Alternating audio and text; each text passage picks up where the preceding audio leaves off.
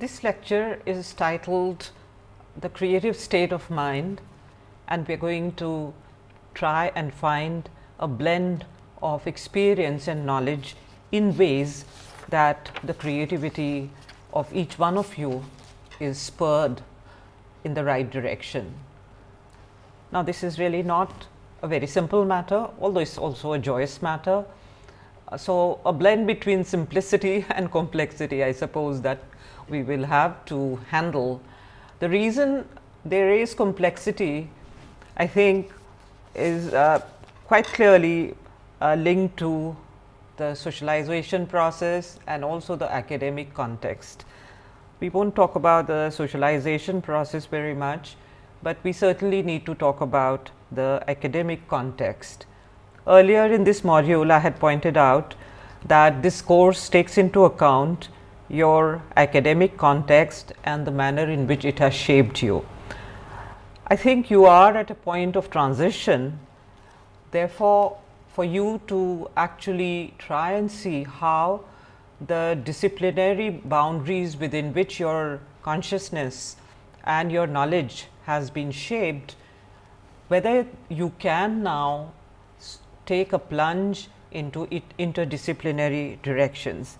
The term interdisciplinary is very loose, and much will depend on what kind of institutional background you have, whether there are a number of different disciplines that are polarized and yet taught to you, or whether you really have not been exposed to what can be considered as sort of a different kind of discipline. We will identify these disciplinary boundaries in a minute or two, but certainly once again I would like to point out to you that interdisciplinarity involves a new way of defining issues, experiences, problems, and also solving them. It doesn't, we don't want to stop with mere definitions. We want to move on with creation, whichever direction that creation takes us to.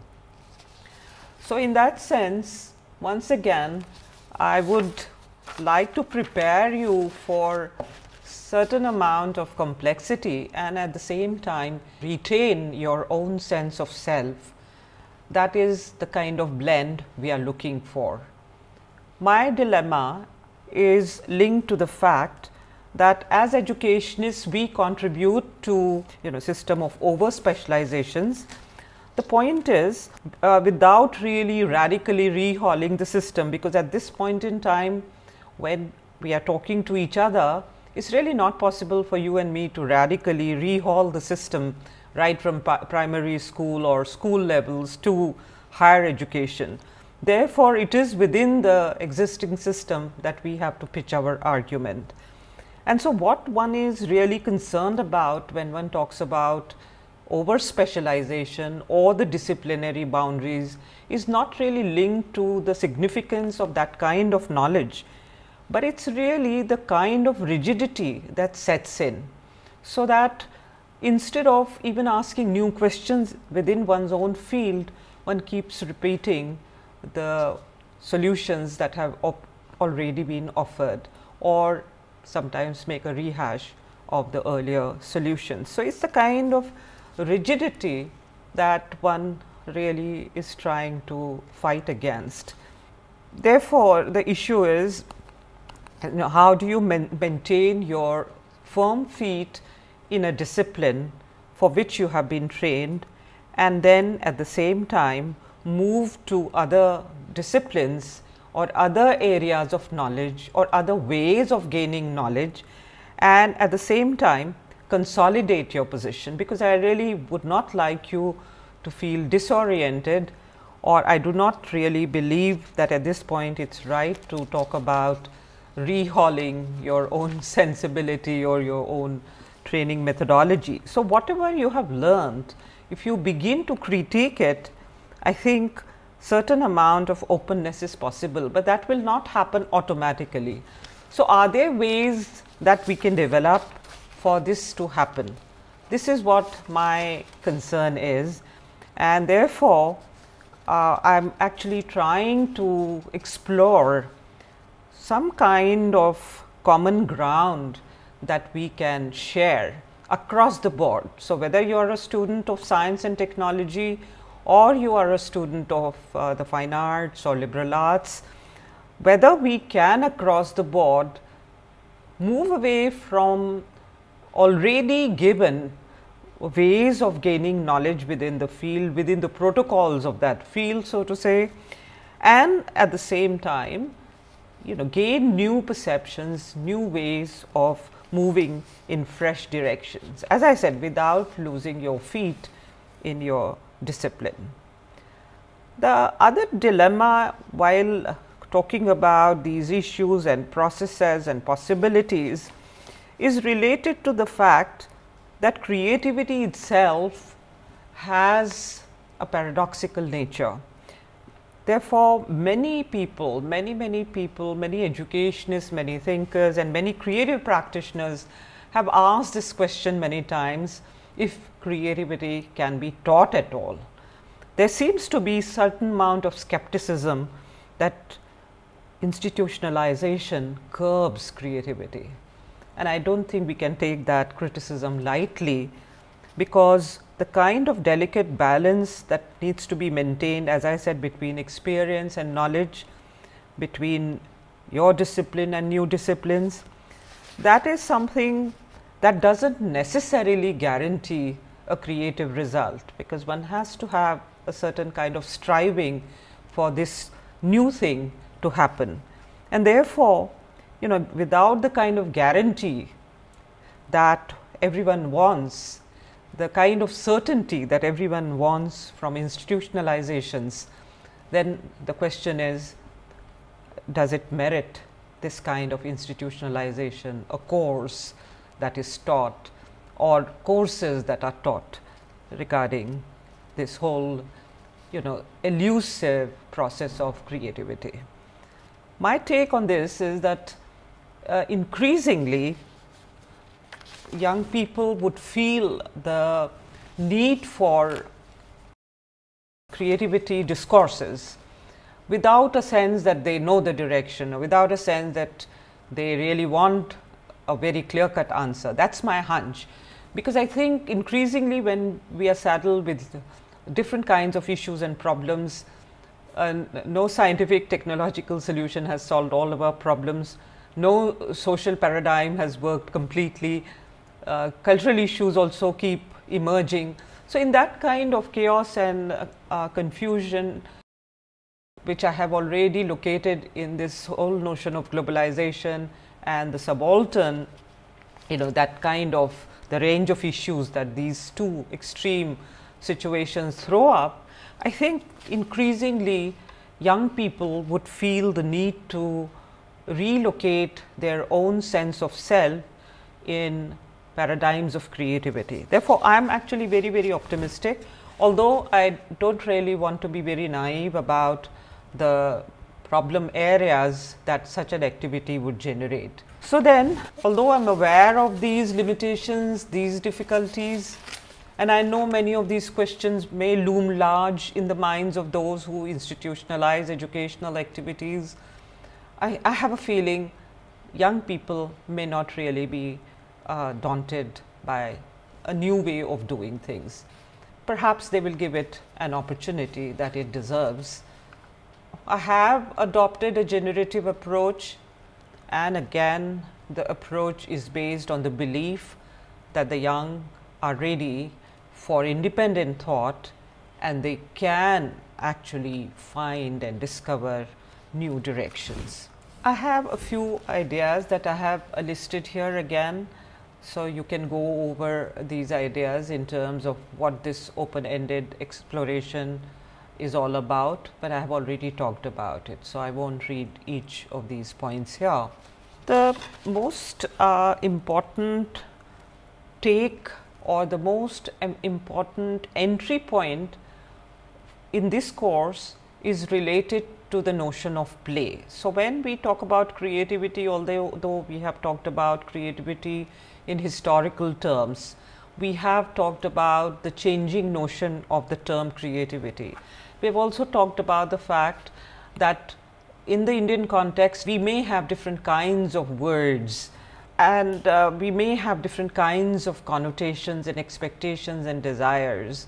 But at the same time, I would keep the term play at the center of our entry into the discourse of creativity.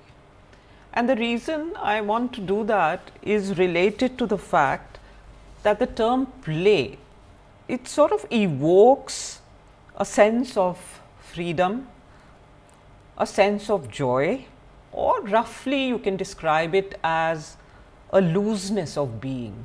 And I feel that some of the exercises that we attempted earlier with you, exercises related to childhood experience and the undifferentiated play that you generally see in children in different conditions, whether it's a happy condition or a difficult condition. When you think of children of different classes, different backgrounds, one thing that universally stands out is the propensity of every child to play with whatever is available in the environment.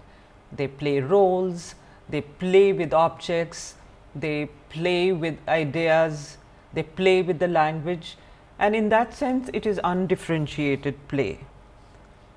Now, this notion of play again is based on intuitive understanding, and that is really not all that intuitive if I really begin to examine my own sense or notion of play, because it is based on one's own experience, but also the experience of raising children and watching number of children in the process of play. And therefore, on the one hand it seems intuitive, but it is also highly influenced by the writings of number of writers who have evoked their childhood experiences while talking about their adult contributions. I do not remember each of these quotations right now, but immediately Jean-Paul Sartre's words comes to my mind, immediately Marquis and his Paris Review interview, in which he had some vivid descriptions of how ideas from his childhood, images from his childhood, metaphors from his childhood loom large in his consciousness, and they sort of grew into his novelistic endeavors. I can think of Munshi Premchand's writing from that perspective. I can think of Rabindranath Tagore's writing from that perspective. I can think of Einstein and his comments on his observation of the world as a child. As I said, I do not remember the exact words. I also remember Rushdie and Rushdi's comment about how he wanted to recreate the vivid memories of his childhood in Mumbai now. So, in that sense, I suppose I am, you can say, romanticizing childhood. It is possible to look at it this way. I became aware of this quite sharply when during the discussion of this exercise, one of the students had really severe difficulties with this idea. He felt that the term play itself is not accessible to him. He felt that he associated a sense of trivialization with play. Now, this of course surprised me, but I also do recognize that each term that we use, and especially a term like play, and especially when you talk about it very enthusiastically, almost as a utopian kind of experience, that it is quite possible for people or young students or young learners to really react sharply to this, because they may not really conform to that experience. They may not have recollections that are so very positive or so very joyous or so very vivid also.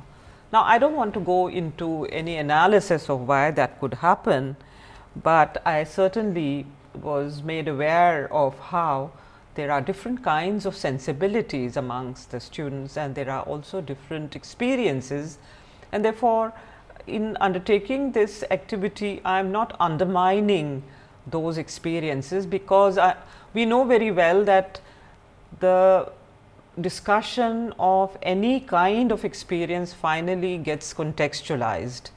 You know, what are the conditions in which you have lived, what are the conditions, what are the emotions that have been encouraged, and what are the emotions that have been repressed. In fact, if I may, I will just quickly read an excerpt from this write-up from the student who found it difficult to relate to this line of thinking, and this is what he has to say. He says that more often than not, I have seen that this conditioned feeling or idea gets internalized by most children early in their lives. He was talking about a sort of approved ways in which you are supposed to feel and think. Now, that is his take. I mean, I really do not agree with this, but the take was that, you know, when he thinks about playfulness, he feels intimidated by the idea, and when he started writing about it, instead the memory of the death of his grandmother loomed large. And in fact, this memory made him realize that he was expected all the time to function within a certain pattern of socialization process, approved emotions, and therefore, this particular statement is made in the context of this other tragic memory that intruded, but without a sense of the tragic, so to say. So, this is what he has to say. More often than not, I have seen that this conditioned feeling or idea gets internalized by most children early in their lives, so as to become almost natural. For me, the chasm between an externally foisted feeling regimen and the relatively more organically bred internal one was quite wide even then. It brought with it a great sense of bewilderment and a bit of guilt. I remember seeing traces of that chasm in the other kids around me as well, but they chose to feel sad, something I could not.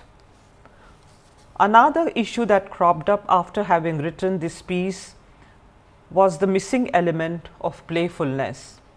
I struggled with different definitions of play and tried to adapt this experience to some definition of a lack of inhibition, but I failed to convince myself.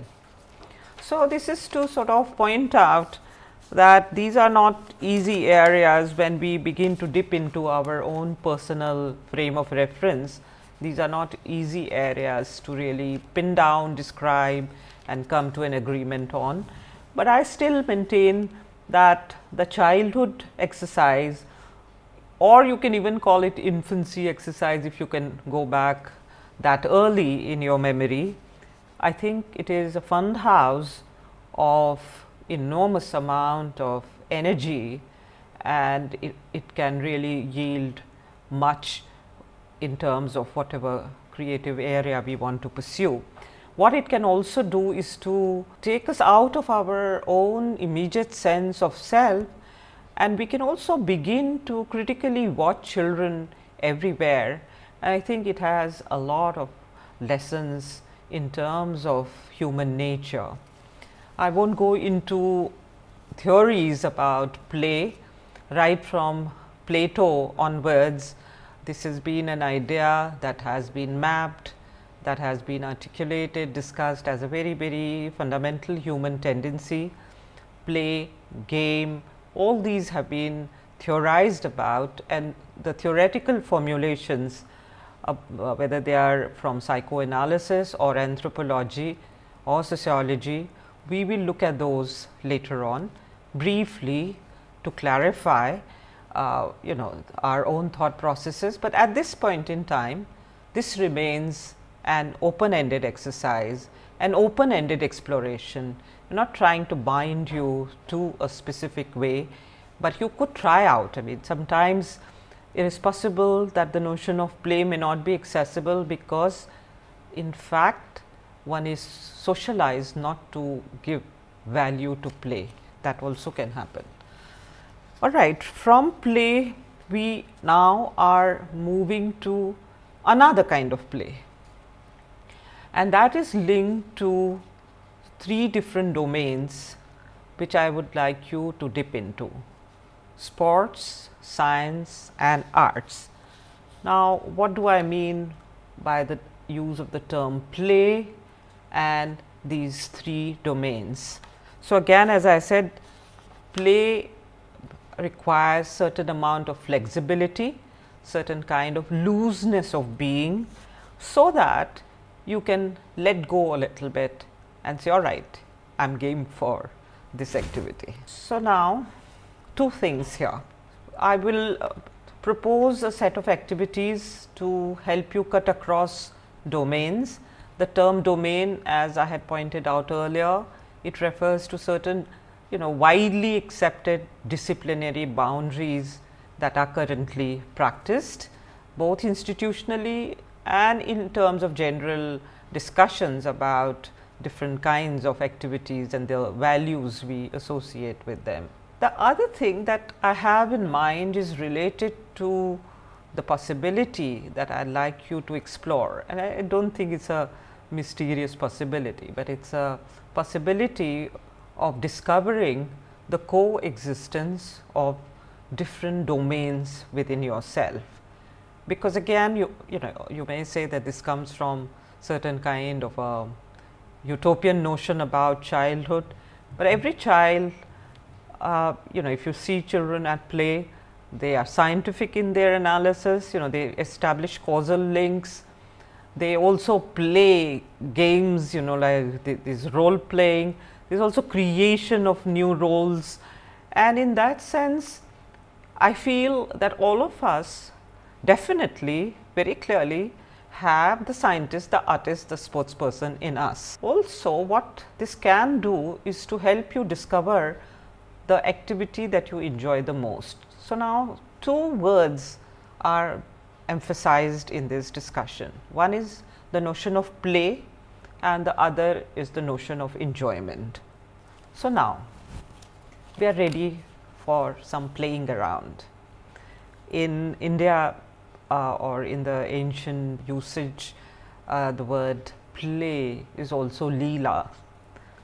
You are ready for some leela, some play.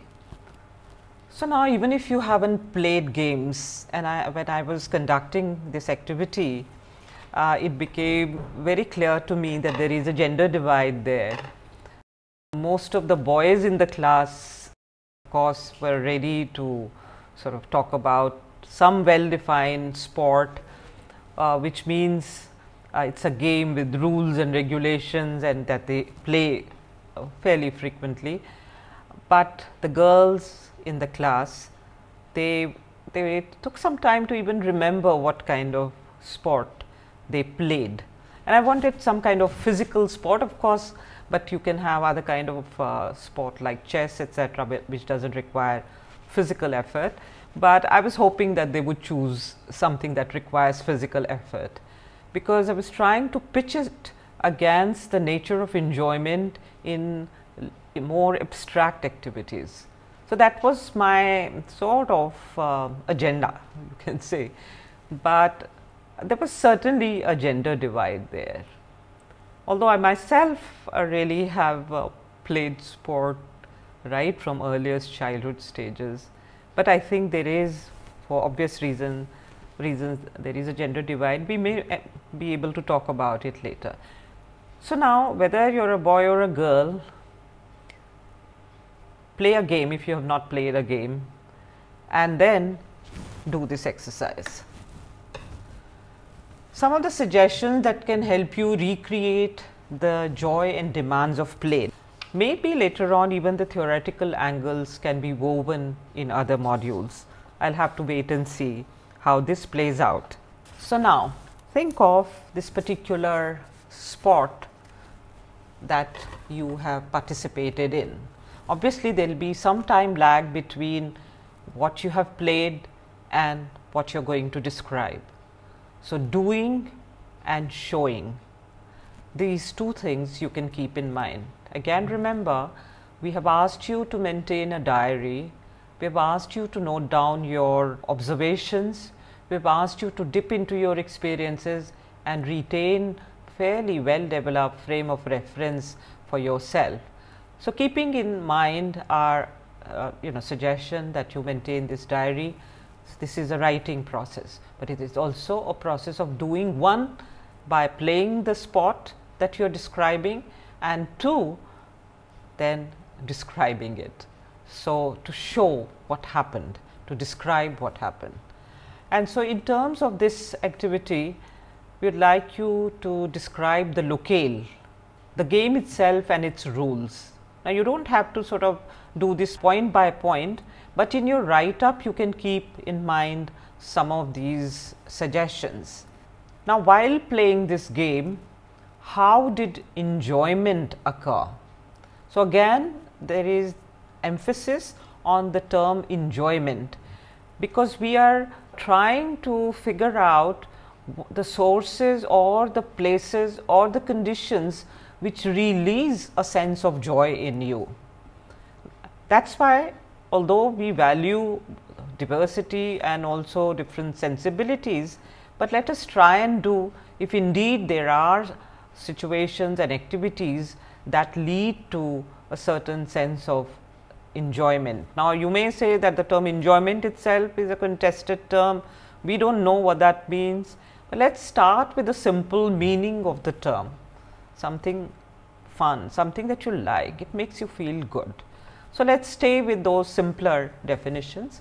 We can have more complex discussions later on when we deal with some theoretical formulations about enjoyment in the next lecture, sort of formulations offered by a theoretician whose name is Csikszentmihalyi. So, then how did enjoyment occur? Also describe how excitement peaked. How often do you practice? How long have you been playing the game? Describe a great feat in that sport. Now, this may kind of surprise you, this last idea, as to why one would sort of ask you to describe a great feat in that sport. I think the idea stems from the fact that, you know, when we like a sport or we like an activity, usually we also are greatly inspired by great achievements in that field. Now, this may again be a contested way of looking at this issue, but I feel that, you know, it is without having role models, it is really very, very difficult to aspire to be a better player. You know, many times in sports, the coaches, they ask the young enthusiasts to watch some very good players at work, and that is part of their coaching. So, just to watch, just to see how they play, and so on and so forth. So, therefore, this is close to the idea of, you know, canonized or classic writing, you know, in terms of reading, writing lists also, but I think it would be fun to dip into this and see if you can describe a great feat in that sport. Now, how you construct that write up is your own decision. On that there are no limits, but these are the pointers that you could take in mind. You need not keep that in mind while playing, because surely if this is, you have a, you know, great model in your mind, you will not be able to play like that great model. So, but you know, in describing the feats, I think that will help.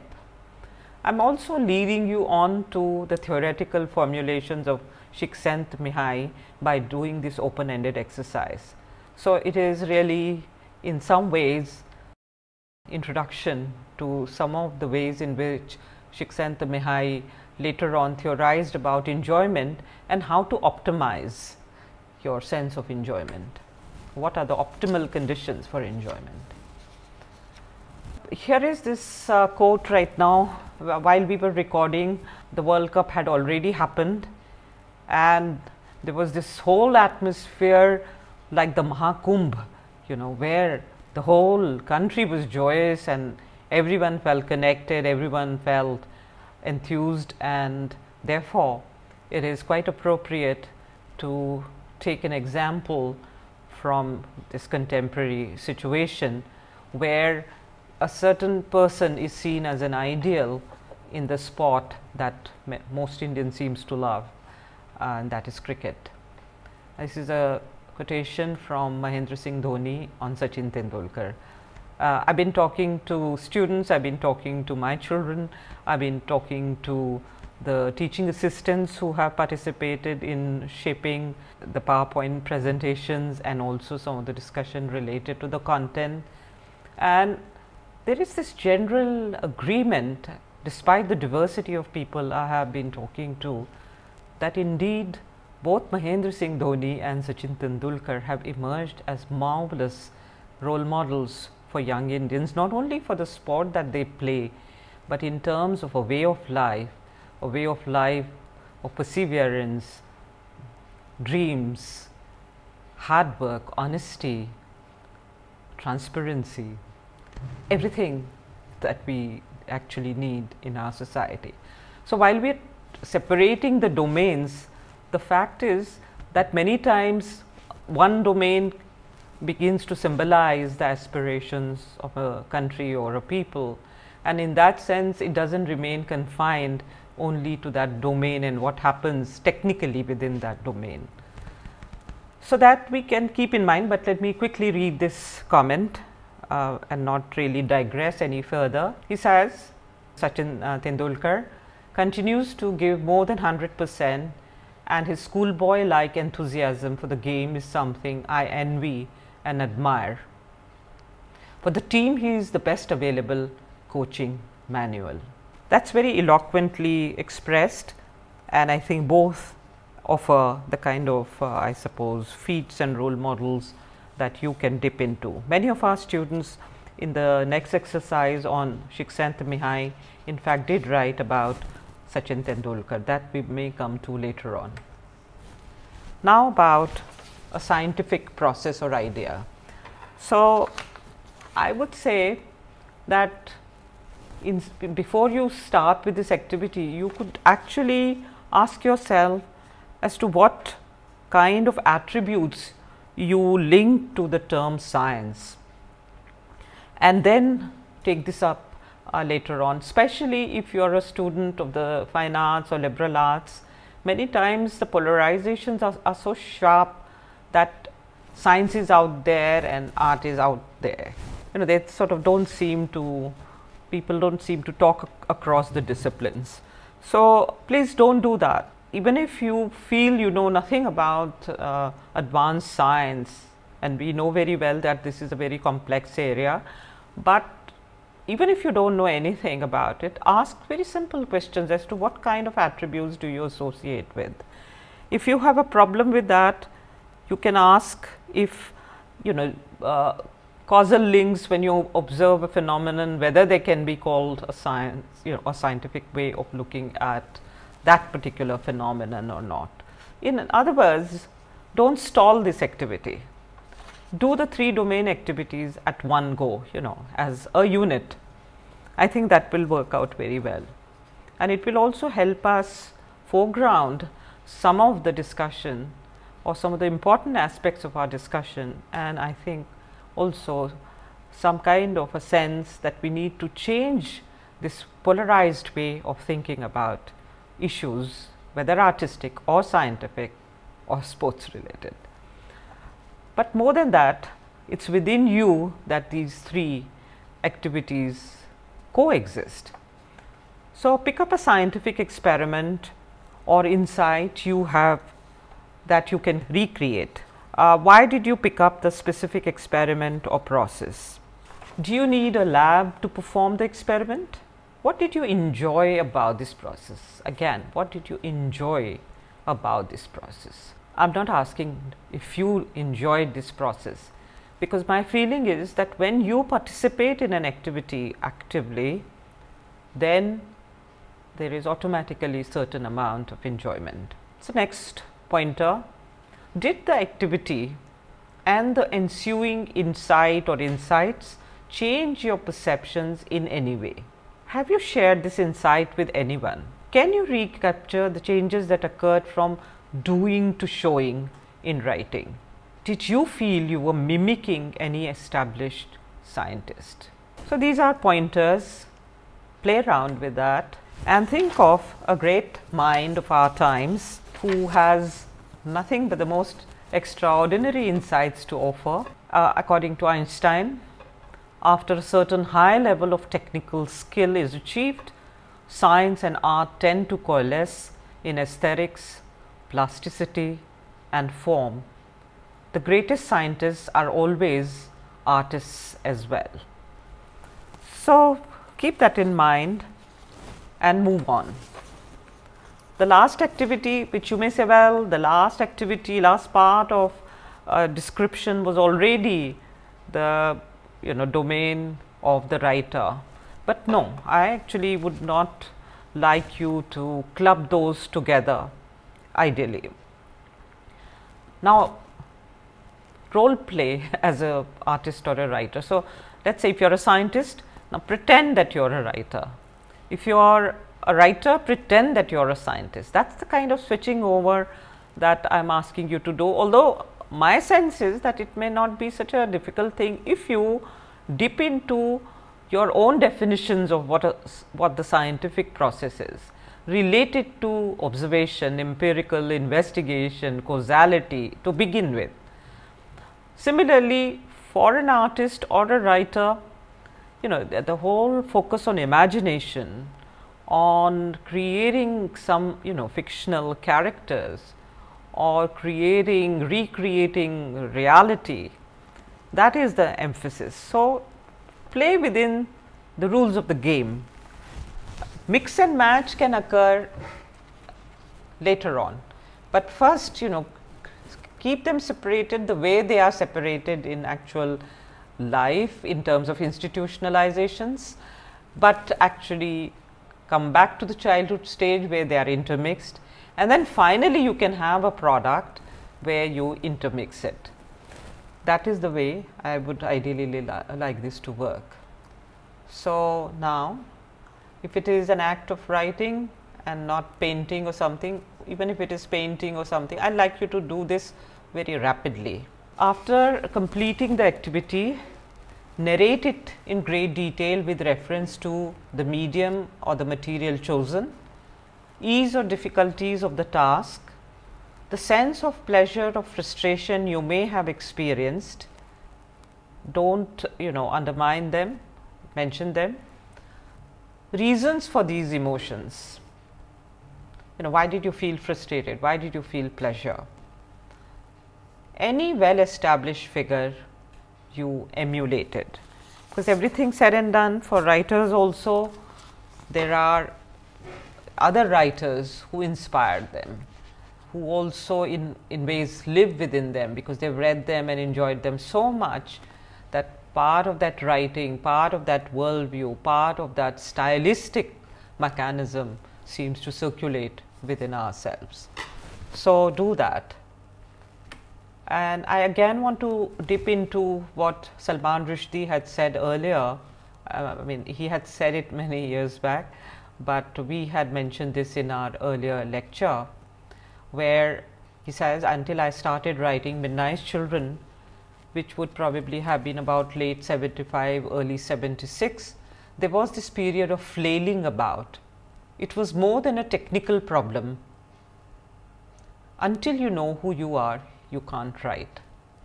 So, in case you have difficulties, this is really not something that you should worry about. You can look at other writers and see how many of these issues may be related to your own search for your identity or your sense of self. And in other words, this is searching module that we would definitely like you to consider when you write. Now, writing for us at this point in time is an exercise every one of you can benefit from, whether you are a scientist, a potential or future writer, student of literature, painting, design, or sports also. We feel that this is a common activity or a basic activity that leads to greater self-analysis, and self-analysis that can lead to productive results. There is another quotation that I have placed before you, and that is again related to certain crucial similarities between scientific and literary activities. And the reason we have placed it here is related to the fact that this is a good opportunity for you to begin to think about the issues of certain common ground. I was talking about the absence of common ground for conducting discourse on creativity. So, this provides a common ground. This is a very important quotation, and I will quickly read this out. It says that the notion of metaphor can serve to illuminate the nature of scientific creativity by equating, in a metaphoric sense, a scientific discovery with a poetic metaphor. For in perceiving a new idea in science, the mind is involved in a similar form of creative perception as when it engages a poetic metaphor. We would have to go into the nature of metaphors and how they link two different kinds of objects or ideas, and makes them into find similarities between two different kind of ideas or perceptions. But right now we will not really go into it. Later on we will conduct some metaphor related exercises. We will keep that in mind. But right now the idea is to really look at these three activities and do something with them and map out or describe your experiences as clearly and as vividly as possible. So, again this is what we are re-emphasizing. Finally, what you can do then, after you have undertaken the activities separately, what you can do is to generate an activity in which all the three elements are intermixed in any permutation combination of your choice, and let your imagination dictate this activity. Your own background and interests will dictate the direction this activity will take. Fuse them in any way you want in an absolutely non-restrictive manner to allow for fresh possibilities. And now we would have one of our students who has undertaken precisely this kind of a blend, and I have also requested him to share his own creative endeavors, so that you can see how he has intermixed three domains in his write up and also his own preoccupation with creativity. This is a kind of starting point of his own search, and what he has done in the three domain activity is to fuse sport with writing, and in that sense it is an intermix. You will hear him and see how that has unfolded so far as he is concerned. Hello, I am Mohit Sharma. I will be talking about the three domain activity that we undertook as a part of this course. So, the three domain activity had three components which required us to talk about our experiences with sports, a concept of science, as well as an art form. So, for the sport component, I took up the sport of table tennis, which I have taken to quite recently. For the scientific phenomena, I went back to this realization that I had when we first studied magnetics, and realized that Newton's third law breaks down in the field of magnetodynamics. As regards the art form, I will be talking about the art of photography. So, the essence of composition in photography, as with most other arts, is to simplify and exclude. Every scene must be reduced to its very basic components and then analyzed. This gives you a sense of what truly gives a scene the character that it has. The simplification comes relatively easily to me, or so I would believe, from the same grounding in reductionist approaches to problems. Also, I have been able to understand and internalize the technical knowledge of how a camera works and how it should be tinkered with for different scenes and settings, which I attribute to the environment I have been a part of for the last few years. now I would go on to show you a few photographs and explain this component a bit. So as regards the reductionist approach in photography, in this particular photograph, I wanted to really focus on the reflection of the buildings in the water. But as you can see, that really does not end up being the central focus of this photograph. We have a lot of, so to speak, clutter, at the very top half of the photograph.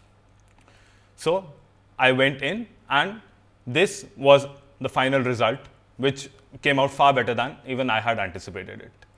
This is from one of the masters of photography, Elliott Erwitt. Note how he has composed the scene. There is the water, there is a sunset scene, there is a rocky beach of sorts. But then there is also the human element involved and the kind of feelings that the entire scene provokes in humans. Finally, this is a photograph from another celebrated photographer, Steve McCurry. Now, most of us tend to look at Taj Mahal in a very isolated sense, only for what it is. Any scene, any monument has its entire importance in what it means to the people around it. So in a sense, this placement, the fact that this train probably goes from here every day, it might be discontinued now, but the fact that it did at that point in time, it gives a strange sense of completeness, which would otherwise be rather missing from this photograph if it was only the Taj Mahal which was to be clicked. Thank you. Thank you, Mohit, for sharing your work. I'm sure we will talk to you in other lecture modules also. Here is a suggested reading for the rest of you. Please use it selectively, don't feel daunted by the list. We just thought that it is appropriate to share it with you, just in case there is a particular angle that you want to understand better. So, we will start with this book by Baum and Pete, titled Science, Order and Creativity. This is a book I have really liked for a very long time and have used it extensively in number of courses that I have taught. So, that deals with metaphors and how that is a connecting link in the perceptual work of science and also literature. The second book is by Branding Dorothea, Becoming a Writer, and it obviously states its own case through the title itself. Kuzik, Edmund, Jenny Newman, etc. Their book, The Writer's Workbook, is also very handy for people who have started to write. So, it's the kind of book one can use in very, very early stages of writing. So, you can selectively use it, and especially for diary and also for exercises pertaining to one's own empirical work, observation of the world around and how one can begin to articulate one's ideas. I think it offers some very good tips.